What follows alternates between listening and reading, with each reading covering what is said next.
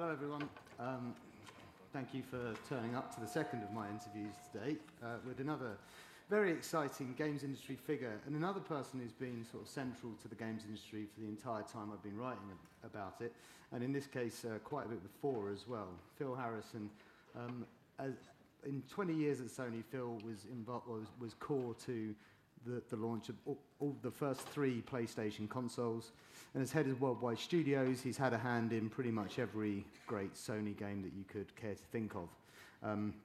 He's done much more besides just the main console companies, but he did later on move over to Microsoft, and he worked for Xbox around the launch of the Xbox One, which must make you perhaps the only person who's worked on both sides, in that kind of executive role, on both sides of that great rivalry. Would that be right? I think that's right. I worked out once that I was involved in the launch of some sort of console in the 80s, 90s, noughties and 10s, which I don't know there's very many other people who can say that. But I think in that sense, I mean, you know, Phil is one of the key figures in terms of shaping what we see as the modern console industry, because for me that kind of started with PlayStation and it was pushed forward with Xbox and PlayStation 2, and I suppose in some degree you're like the architect of the way my life has turned out as well, which is... Sorry about that. Yeah, indeed. But yes, so, but since kind of moving on from consoles and actually just even before you joined with Xbox, Phil is a very, very prolific and successful investor, and not in console companies, but in mobile and social companies. I mean, you've been involved in some of the bigger exits of the last few years, I think, right? You've had Supercell and Natural Motion and Playfish, and that combined is not Natural Motion and Playfish, but Supercell was one of mine. Oh, that was one of yours. Okay, yeah. So that's just London Venture Partners. Sorry, my mistake. I'm happy with Supercell. Yeah. No, I mean that's kind of 3/4 of all the value there, anyway. But yeah, so I mean, Phil is a very, very experienced person with breadth and depth of experience in every kind of part of the games industry. So we will be having some questions at the end. So you know, get your thinking caps on, because it's kind of a rare opportunity to pick his brain. But I think you actually have something you'd like to say. Well, I wanted to say thank you for your patience. I was supposed to be here last year. Ivan very kindly invited me to be part of this conference a year ago. But right before the conference, I fell off my mountain bike and broke my shoulder in 4 places and had just had surgery. I was on some really remarkably strong drugs, so I think it was probably a good idea that I didn't show up. But I strongly disagree with that. I think you absolutely should. Maybe I've just been carrying on ever since. But thank you very much to the team. Everyone said I must come to Gamelab, and I've never been able to make it work until today, and I can see why this is a special conference, and so thank you for the opportunity to be here, and thanks to Matt for hosting today. Yeah, no problem at all. So yeah, I mean, as I said, like, you've got a wealth of experience. You've touched every single part of the games industry, but you know, what I would like to do is I'd like to start on something that's actually quite fresh in my mind as a journalist, which is E3. Now, E3 is this event. I mean, obviously, I'm sure everybody here watched it very closely. You watched all of the console companies get up there and do their thing. I mean, the thing that struck me about E3 this year is that more than ever before, I feel like this doesn't really reflect the way that the industry has changed, particularly in like your time working in the industry, your 20 years at Sony, the decade or so since then, your involvement in mobile and so on and so forth. Like, the industry has changed massively in the 10 years I've been a journalist, and yet when we have a show like E3, and I don't think it's just E3, but I feel like that what dominates the conversation, what dominates, you know, the kind of the focus is still this 90% of its console, 90% of its core. What was your feeling around I think it's self-fulfilling. E3, remember, was put together as a retail trade show. You know, that's how it started life in the 1990s. Mm-hmm. And it is a small window into the video game market, by no means the only window. And I think if you view E3 just through the lens of the conferences that are streamed, they've become somewhat skewed over time, because you've got Sony and Microsoft both have this challenge. They've got a few thousand people in a room, 500 hardcore game fans. They definitely want to satisfy those fans. They want to be getting lots of high marks on the whooping and hollering scale. I'm sure you're all very familiar with that as you watch it. Do they ship people in for that? Can you give us that inside information? They incentivize fans to come. I mean, I don't know exactly how both companies do it these days, but I don't think they pay people to whoop and holler. I don't think you get a check if you do more whoops and more hollers than anybody else. But, I mean, there's definitely a desire to make the room buzzy, and I get that. There's definitely another audience who's watching at home via streaming, effectively a television program. And then there is probably 50 to 100 analysts and journalists in the room who really matter. And so you've got this sort of multi-headed beast, and I don't think E3 can satisfy all of those constituents comfortably. Whereas you come to a show like Gamescom, and you've got a much more consumer focus, and I think that's actually a really healthy way of showcasing the industry. Yeah, no, I agree. Now, I know, Phil, that you have two boys, right? You have two young sons. And so I do wonder if that has changed the way you look at this. Because one thing about E3 that is ever present, and I don't want it to just be about E3, but I think E3 is broadly representative of what's actually on consoles. Is there's a high level of it's a very mature market. It's a mature core market. You've worked in consoles. You have children now, and has that changed the way you consume games? Has it changed the way you look at your professional life as well? Totally. I mean, I'm very careful about the media that we consume inside the home because of having two boys, 6 and 8, who is basically the best focus group for mobile games you could ever possibly have.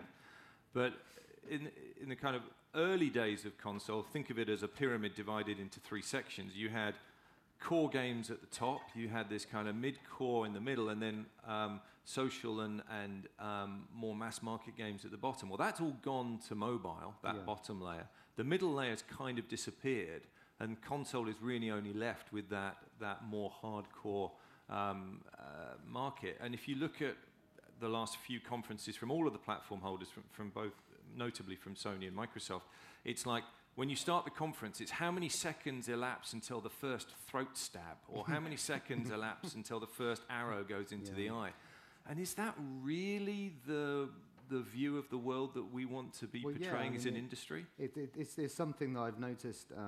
I wrote an opinion piece. Not that I can talk too much about things I've done because I'm interviewing Phil. But I did observe that you do tend to get the year of the crossbow, the year of the face stab or the arrow in the eye or whatever. There is that kind of sense that people are all moving in a very similar direction. And we're talking about E3 here, but I don't think this is just about E3. It's not. I think this is about what the console market is, and I also think that this kind of thing is gonna lay the path for its future, like where it's gonna go from here. Well, let's make it more broad. Let's just look at the roughly 40 years that computer games have been around.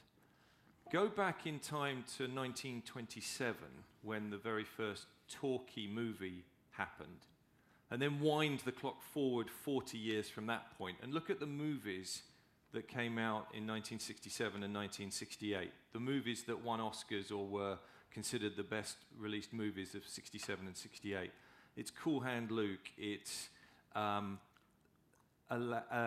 Jungle Book, Chitty Chitty Bang Bang, In the Heat of the Night. The movies which are still considered classics today. Telling rich, deep stories, old, young, male, female, family, Bullet, that was a movie that came out in, I think, 1967. So no, it's not all about soft family stories. And now look at 40 years of video games. Are we evolving at the same rate in terms of our rich storytelling and our rich characters? Those are some of the themes and questions that I'm interested in exploring as an investor and as the industry, I think, should be asking itself. Yeah, is that related to the way that family has changed your outlook? Does that give you more interest in facilitating the creation of it should do, because we now have an industry which is, or an audience for our output as an industry, which is measured in the billions. If you take all the mobile devices, all the consoles, all the PCs, all the ways in which you can play, the opportunities to play are now measured in the billions. And demographically, it's as diverse. Geographically, it's as diverse as you could be. And so I think we have a responsibility to use that power of audience for good. You know, where are the protest songs of games? You know, that's a really fun topic to have. You know, which games have really delved deeply into social issues or into and of course there are some examples. I think in the last few years particularly you've started to see that sort of emerge, particularly on the indie scene. I'm not specifically talking mobile here, but say like on PC through Steam, games like Papers, Please and Cart Life, they're and I think what that's showing you is there is actually like there's a gulf for new content and new experiences that hasn't quite been filled by either side. And so maybe I want to dig into that a little bit. I mean, this is the thing. So I think across the whole industry, you do have diversity within the audience. I don't think you necessarily have that, and you may disagree with me here, I don't think you necessarily have that diversity of audience on the console side. And I do wonder if that is an issue for the console companies going forward, whether that in the future is going to hurt them. Because the games industry has grown and it has changed, and most of the growth has come outside of that sort of what is now an aging core demographic. Well, I think that's true, and I think if you look at the former business models up to about PlayStation 2, the model was to keep the platform stable, but reduce the price of the hardware, augmented by some broader software offerings, therefore enhancing the market for everybody. Now we're seeing the price point staying the same, but the performance going up. Yeah. It's a very different model, and so the price of entry is still quite high. The content is definitely, increasingly the top of that pyramid. But so do you think that I mean, could that be described as a mistake though? So I mean, you said that you got because for example, SingStar is a perfect example of the kind of product that Sony was putting out to satisfy this kind of broader market. I mean, obviously Nintendo is slightly different. It's got the Switch, and it seems to, I think it's doing a very good job with that. It's a very interesting concept. But I mean, do you think it would be smarter to still appeal to that market, or is it just like a lost battle now because no, I don't think mobile exists? It's lost at all. I thought, although I haven't seen it personally, I thought the announcements around PlayLink, which I believe is the name of it, the Sony mobile phone connected to the console, I thought that was a really interesting way of kind of reigniting that in-home couch social play. Just slightly buried almost, underneath everything else. I think. Well, you've got to satisfy the whoopers and hollerers in the audience, indeed, and if you're not getting hard to whoop there's about not enough throat stabs in it. Yeah, indeed. But so I mean, which platform for you then is the most important in terms of future growth of the games industry, in terms of new gamers coming in? I mean, because if we're looking mobile without a doubt, without hesitation. I think the ubiquity of the device, the democratization of development tools, the ability to stand up a game in days, not months or years. I think that is going to drive content. Obviously, discovery is an issue. There's too much content to just be on the store. You can't just release it and hope people will find it. You have to drive discovery. But that's always been the issue. It's just in the past we didn't call it discovery, we called it marketing or PR. And I think there's been kind of an assumption from the development community that marketing just happens. And I think now that developers are having to do it themselves, they've realised that it's a challenge. But long term, I'm looking at the post-mobile world. What happens when new technologies come along that are going to supplant mobile, particularly in the wearable or ambient computing side. Right. But for the time being, for the foreseeable future, it's going to be mobile. Yeah, I mean, so when you see, so you just referred to it, when you see this new concept of like mid-generation hardware upgrades in the console market, Xbox One X, PS4 Pro, I mean that to you, that's not about expanding anything. Then that's just about catering in a different way to the same group of people. Yeah, it will. I think both Sony in particular and Microsoft are doing a great job with the sales of these next generation devices. Certainly better than many industry pundits would have predicted back in 2011-12. I think everyone said console's dead. Console's it's all dead. going to be about the iPad, and forget new consoles. So I think that both companies have done a very good job in light of the market dynamic.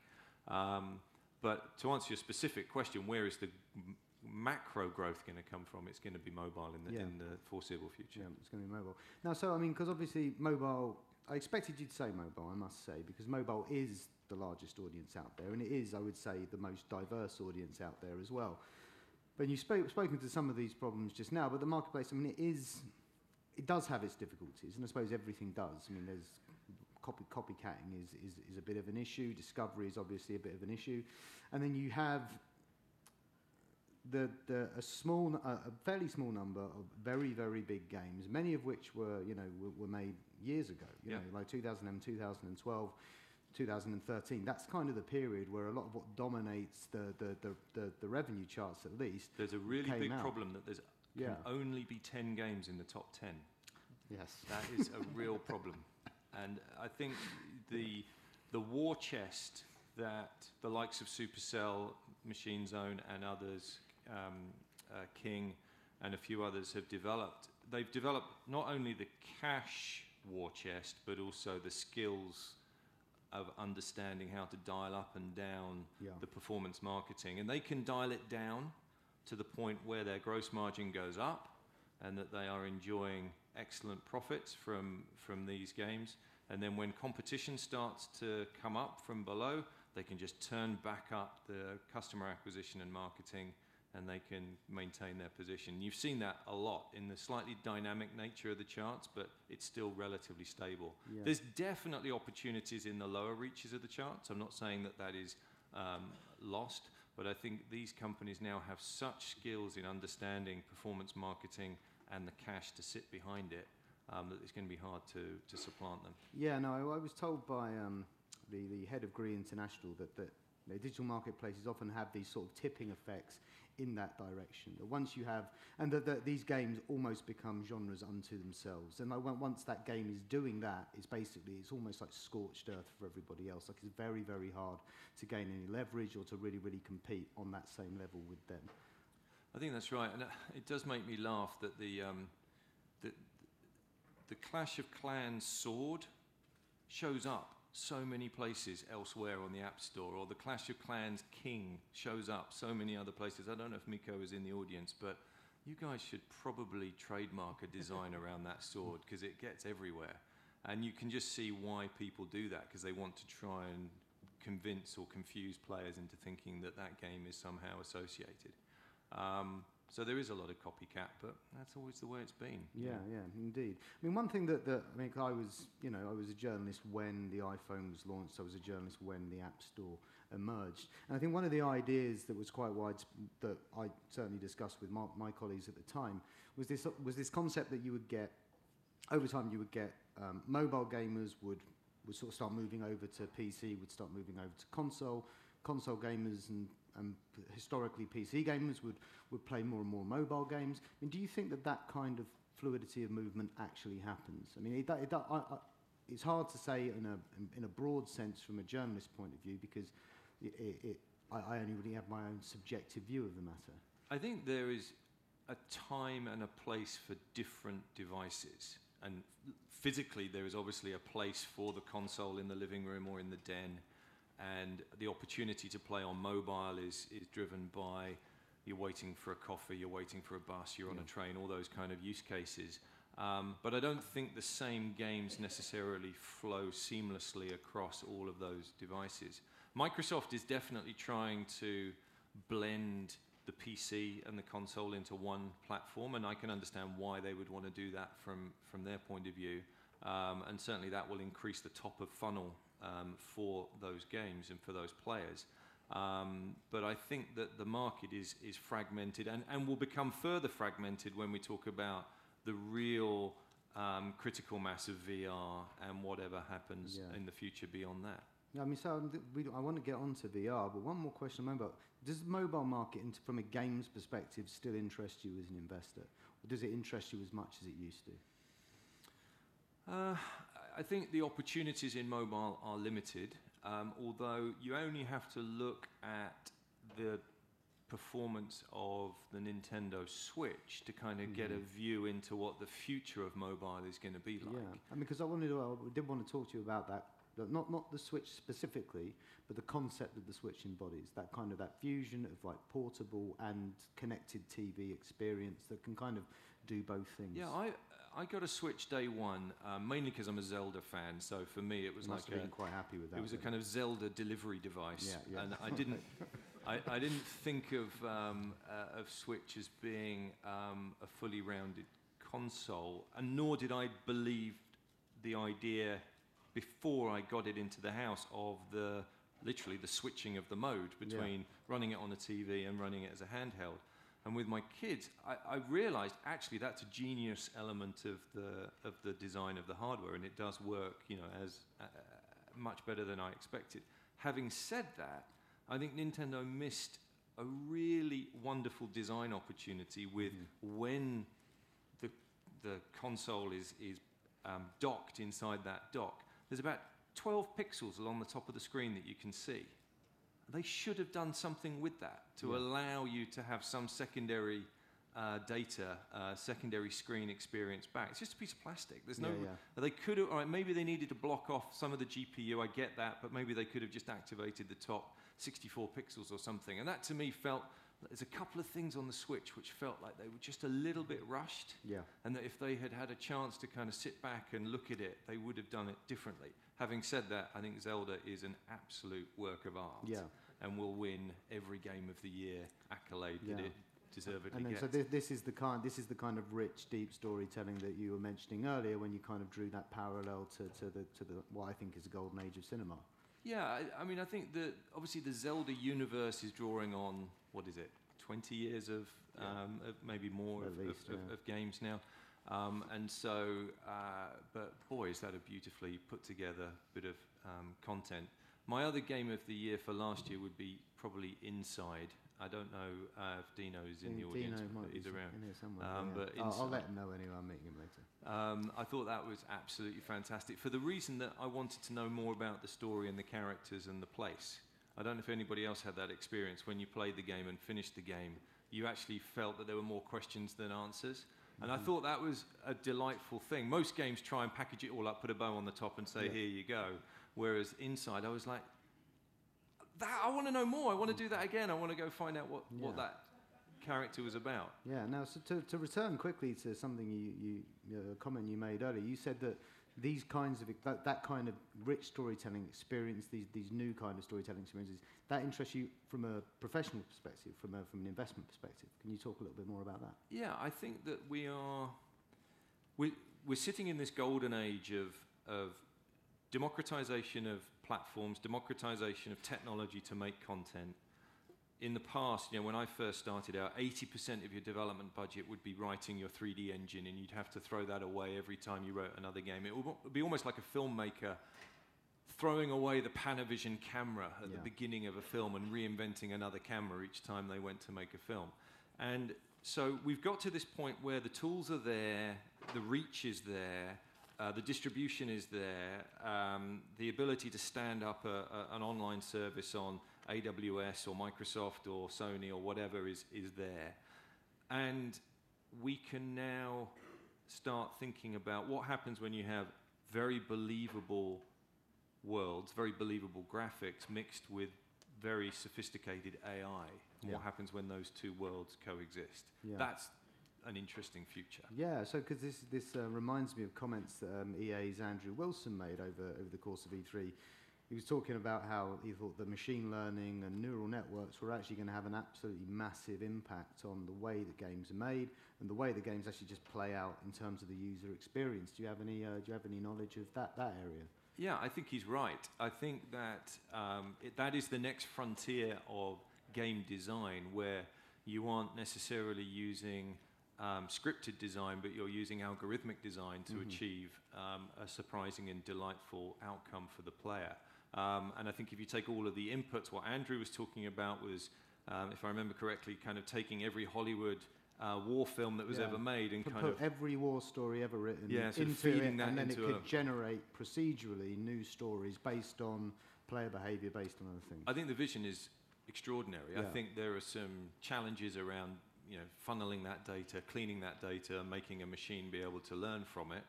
And as with anything, this is not my quote, but I think this is a Bill Gates quote, which is that we massively overestimate what we can do in 2 years, and we massively underestimate what happens in 10 years. Yeah. So I think that what Andrew is talking about is going to be somewhere in that 2 to 10 year window. Yeah, because one of the things he said, in case anyone hasn't seen it, I think it was on Glixel, the website, and it's really worth it reading that interview because it's one of those things that gets you very excited about what's coming up. But he said that in the next 5 years, games will change as much as they've changed in the last 45 years, which kind of speaks to what you were just saying, right? Like how far have we moved on in the last 40 years? And then maybe this period coming up, this next 10 years, that could change an awful lot about what I'm excited about that. And in the same way that I like what happened to the way television was made because of Netflix. Netflix changed totally the business model and dynamics of television. The best writers from Hollywood came over to make television programs, and that's why all of the great shows that we watch are on streaming television now, not on terrestrial TV.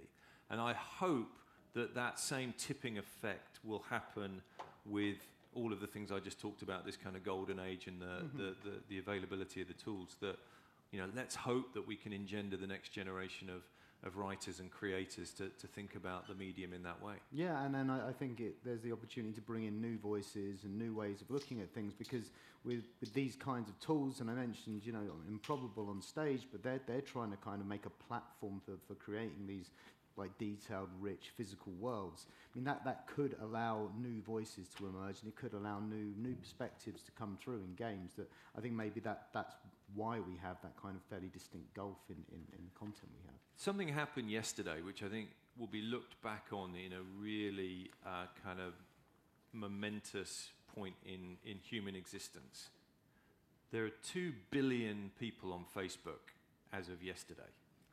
Oh, wow. And that just kind of screws with your mind a little bit to think about the size of that. But then you think about the data that sits behind those 2 billion people and the interactions between those 2 billion people and what that means for algorithmic development of experiences. And Facebook is going to be in a very, very powerful position. Yeah. I mean, so let's dig into that the post-mobile world then. I mean, ambient technology. I mean, how does that relate to games, or is that a kind of a separate thing for you from the games business? It does relate to games, because so many of the skill sets that are in this room and around the game development community are transportable into that new world. Yeah. User interaction, making content believable, not necessarily real, but believable. And understanding storytelling and interactions between the two. I think those are skills that are highly transportable into this kind of new world of Hilmar talking about that this morning in terms of the kind of metaverse and virtual worlds. Our value as an industry is going to be incredible in that new world order. Yeah. Well, because I do wonder about, what you're talking about here, these new experiences, because everyone in this room is a gamer, you're a gamer, I'm a gamer, and of course we are. We exist in this kind of bubble of gamers. But honestly, not a lot of my friends are gamers. And I think what they do is they look at games... Or at least they don't admit to it. Or maybe they don't admit to it or identify as such. But also that there's a great many of them who are all, cultured people. They love movies, they love music, they read books, all that stuff. When they see a game like BioShock or whatever, like they love the way it looks, they love the way it sounds, they love the characters and the setting, the story, and they don't want to shoot anyone, though. And it's kind of like a barrier, and they don't want to do skill-based tests. But I think the technology... Get some new friends, I think. That's well, I certainly need Destiny partners if anyone's interested in that. But one thing they are interested in, though, is virtual reality. And I know you are... I think you're announcing today the... Is that right? I just made an investment in a small AR/VR startup called Dream Reality Interactive, a London-based company, some ex-Sony people that I had worked with before, who are a brilliant team, and we just made a small announcement today about they're off and running with their new company. But what appeals to the people I know who really have had no interest in mobile games or console games or any of the new kind of growth that's happened is its capacity, not just for immersion, which I think is what kind of knocks knocks us out at first, but the capacity for social interaction and the capacity for experiences that aren't really based on tests of dexterity or skill or anything like that, that they see that there's a genuinely potential for something completely new from that. There's something that maybe they can relate to more. Totally. If that's your interest in that market as well. I think virtual reality is the appetizer, and I think augmented reality is the main course. Yeah. I think we will transition from one to the other relatively seamlessly over the next 5 to 10 years, and we will end up 10 years from now. So it's really interesting. You mentioned the iPhone. It's 10 years ago that the iPhone was introduced, and just under 10 years that the App Store was introduced. So nobody could think of a mobile market being as big as it is today 10 years ago. And so I think if you were to use the same analogy, VR is in the WAP period of mobile phone. If anybody here has ever developed a WAP mobile game, you will know what that means. But the kind of pre-iPhone inflection point. I don't think the main players are on the stage yet for VR and AR, or at least on the hardware side. On the hardware side, I think we're a ways off getting to mass consumer adoption on that. But definitely, you look at who is involved. You've got Microsoft, Google, Facebook, Apple, Samsung. You know, you've got some pretty strong balance sheets who are all betting on some kind of mixed reality, mixed media future, and I think that's going to be good. So when people talk about, I mean, I think John Riccitiello, the Unity CEO, former CEO of EA, he talks about this thing, the gap of disappointment that we're kind of in right now with VR, where it was massively hyped for a few years, it came out, and as almost everybody involved with VR said, it was a slow start, but that didn't stop people starting to feel disappointed. I mean, you just listed effectively, 7 or 8 of the biggest companies on Earth, right? Mm-hmm. And they're all there and they're all backing it. Do you think, in your opinion, that is what's going to make it sort of an inevitable thing, that it's going to happen eventually? Yeah, I think there's no fail state for that.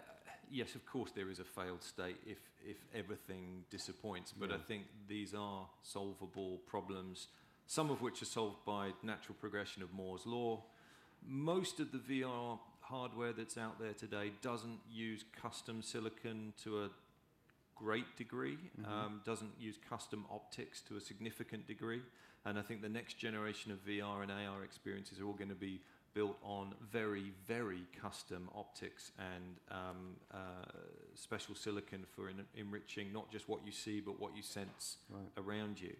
And I think that those are multi-year bets. I don't think they're all going to be launched tomorrow, but there are definitely some big companies in the wings who are going to be bringing some incredible experiences into this market. One of the big problems that you have to solve, you look at something like HoloLens as a device, one of the biggest design challenges for HoloLens is actually dealing with thermal output of a big computer strapped to your head. Yeah, right, yeah. And so those are some of the big challenges that need to be overcome in the next few generations of these devices. But we will get to that point that Hilmar was talking about this morning, of that convergence of the kind of hardcore immersive VR and that little 2D experience that you get on Snapchat, and those two things kind of converging to one that you wear and don't notice. Yeah, and I think when you, even in the last 2 years, you can really see that there is progress being made, just in terms of Hilmar talked about this new game they're making, Spark, and their first game was a seated experience. It was flying around, you could play it with a pad, and this new one it's moving your arms and it's tracking your body, and it feels like you're far more immersed in the world. Valve's just started shipping the dev kit for its new controller, which tracks all 5 of your fingers, and it rests on your hand, so you can actually now pick up an object like that, and that's in the space of a year and a half, and I think that shows that totally year and a half to go, 2 years, 3 years time, the kinds of experiences that the ability to track all 5 fingers could open up. I mean, just that completely changes the game. I agree. Yeah. I mean, so are you actually a VR player? Do you own any of this hardware, or is it more that you just see the potential of the market? I do, and I think I've had a few of those experiences, where you are deep into a VR world.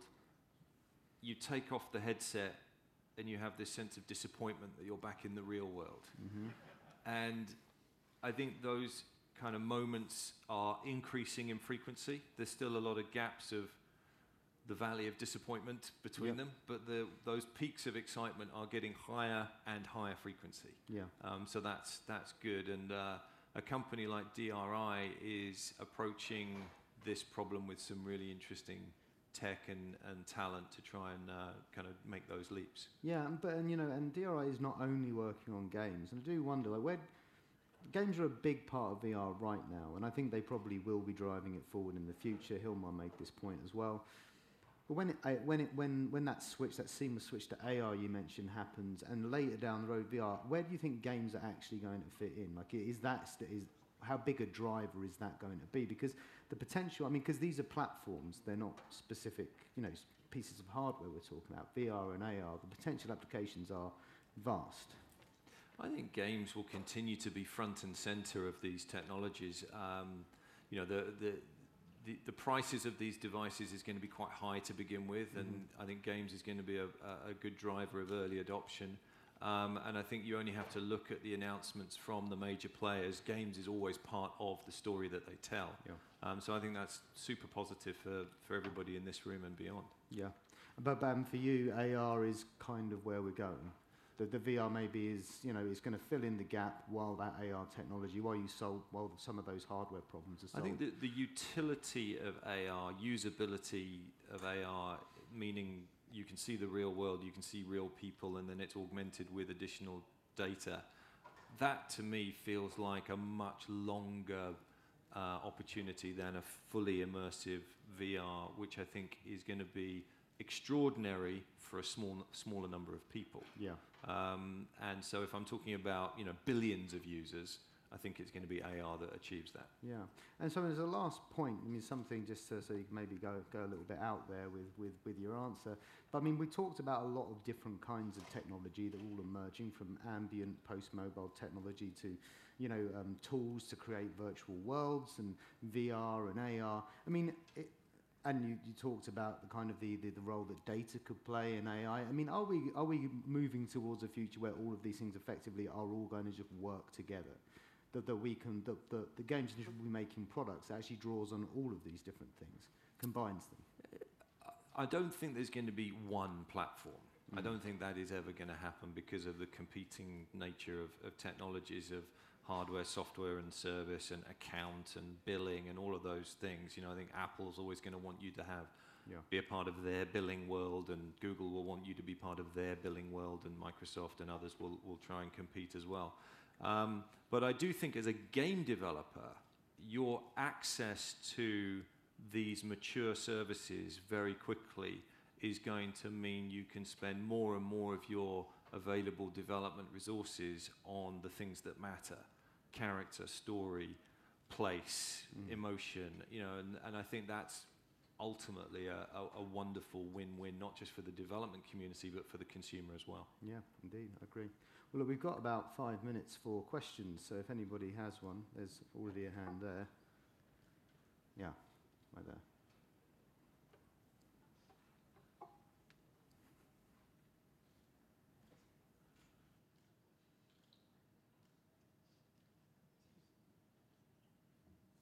Hello. First of all, I hope your shoulder is okay. Thank you for asking. My shoulder's much better, thank you. I turned into the bionic man, so I have a bit of metal in my shoulder, but I don't beep in airports, which is very unfortunate. I'm glad to hear it. What I want to say is I sometimes feel like the video games public is very polarized. In one hand, you have hardcore gamers that buy consoles and PCs and watch the E3 and YouTube gameplays. And on the other hand, you have the so-called casual gamers that are the target of a lot of companies, especially mobile companies. But they are part of the industry, they are consumers. But I feel like a lot of them are not aware that they are players, or they do not want to admit it, like you said. For instance, my father, he despises video games, but he plays video games. He plays chess online every day. And he used to play a lot match-free games like Candy Crush with his tablet a lot. But he will tell you that he doesn't like video games, he doesn't play video games. Video games are for kids and teenagers and millennials and freaks. And we should celebrate that. That's fantastic. And it's kind of frustrating. My question is, what is in video games that still alienates so many people, even if technically they do play video games? I think there's two things that alienate people, and I spent a lot of time looking at this when I was at Sony and we were developing iToy and SingStar and Buzz, the more social products that we launched. And to put it simply, if you hand a game controller to many players, it's like you've handed them a hand grenade with the pin taken out. Because they're like, I don't know what to do with this thing, please take it away from me. But if you hand them a microphone, they know instinctively what to do with it. You hand them a controller which has one button on it, they know what to do with it. And I think if we can eliminate that fear of failure and embarrassment from the user experience, we can continue to grow the market. So that's number one. And number two, I think it's down to content. You know, I think if the first thing that your father sees is a character being stabbed in the throat, you know, maybe he's not going to feel so, you know, warm and cuddly about the experience. And I mean, I would just add to that, and I think that the VR and AR probably do have a part to play in that as well, because you know, that's a revolution of input as much as anything else. You know, when you're interacting and you've got your hands tracked, there's no, I mean, I said earlier on that it's not skill-based anymore. There's something totally natural about doing that, and there's not, as you say, that kind of fear of the pad, of all the buttons and the sticks, you know. So, is there anyone else? Yeah, I'm really loud. I can repeat the question. Go ahead. It's coming over there.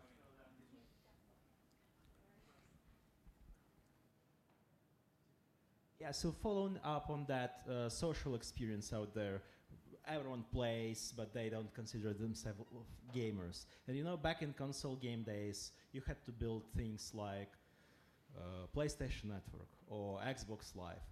And suddenly you see that even though in mobile you will find Google Play game services, or like iOS suddenly deprecated Game Center, they don't have that. Do you think there is a future of connected gaming, or it's already connected by default and we don't need to connect games under umbrellas within networks or something like that? Like, is there a need for another network like that? Would you build one? Should it be social? Like, what's like from your background of PSN? Like, I think it's to build a synchronous network on mobile is hard, but what Supercell has built for their games as a asynchronous network, you know, they have 100 million daily active users. Just think about that for a second. 100 million people interacting with a game on a daily basis, and some multiple of that on a monthly basis. You know, so the numbers of people that are part of a community, in those games, the community is more important. A micro community is more important to them than a macro community. We could talk about that all day, but I think that right now it's community built around games and experiences rather than across games that seems to be prevailing. We've probably got time for one more question, I would say, if anybody still has one. Let's look. I think that might be... Oh, over there? Yeah.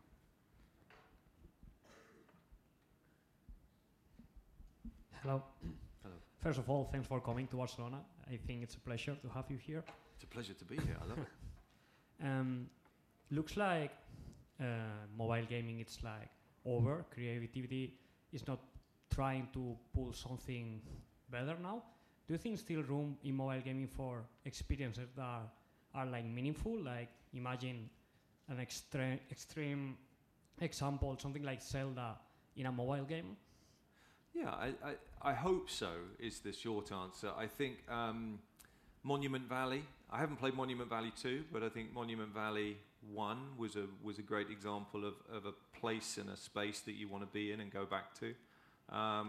And I hope that there will continue to be stories of depth that are told on mobile. But there aren't as many of them yet as you would hope for. I think that's all. So if everybody could put your hands together for Phil Harrison, please. Thank you very much.